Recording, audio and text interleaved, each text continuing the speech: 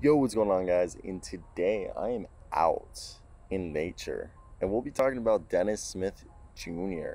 So, this is his last opportunity, in my opinion, to actually be given a shot in the NBA. He's on his fourth NBA team now. He's been on the Knicks, Mavericks, and the Detroit Pistons, and he showed us some flashes, okay?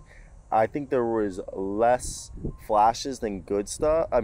Than bad stuff. Like he even on the Pistons last year, there was times where I saw like, damn it, Dennis, did you lose the athleticism? Like, what happened? Because if you guys all remembered, on the Mavs, this man was just slamming stuff down. Like, no respect or authority for the rim. He was just slamming stuff down. He was just this explosive athlete that was getting comparisons to Russell Westbrook for his thunderous dunks.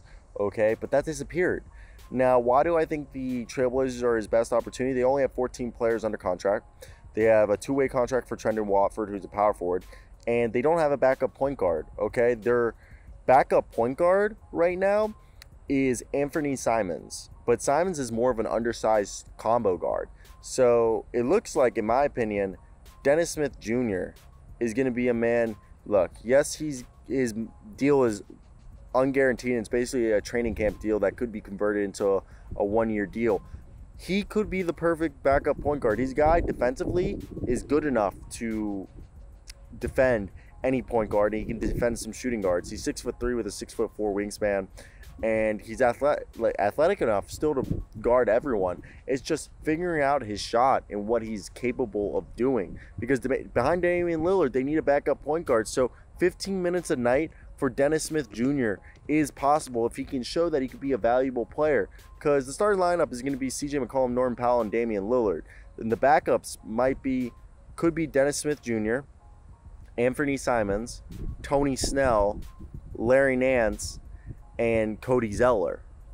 And right there you're thinking there needs to be a scorer, and that could be Anthony Simons and Dennis Smith Jr. So last year in 20 games for the Pistons, our man Dennis Smith Jr. averaged, it wasn't anything impressive. It was only 7.5 points on 41.5% from the field, 35% from three, and 3 rebounds a game, 4 assists a game, a steal a game, a little under a block a game. But if you look at his numbers on the Pistons the year before, it hasn't been great. He's a career 32% shooter.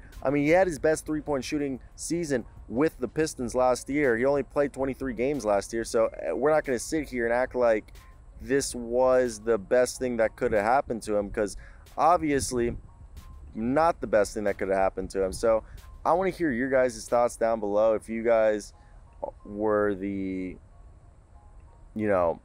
you guys were the Trailblazers, what would you guys be doing right now?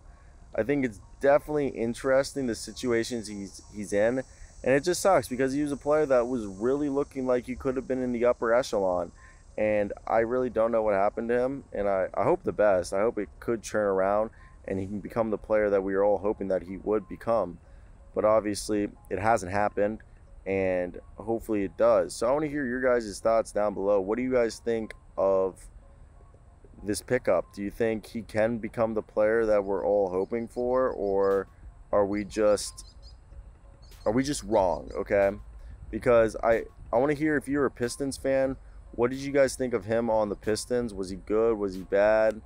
What was his problem? And what would you do to fix Dennis Smith Jr.? So that's it for me, you guys. I want to hear your comments down below. Till next, guys, but peace out.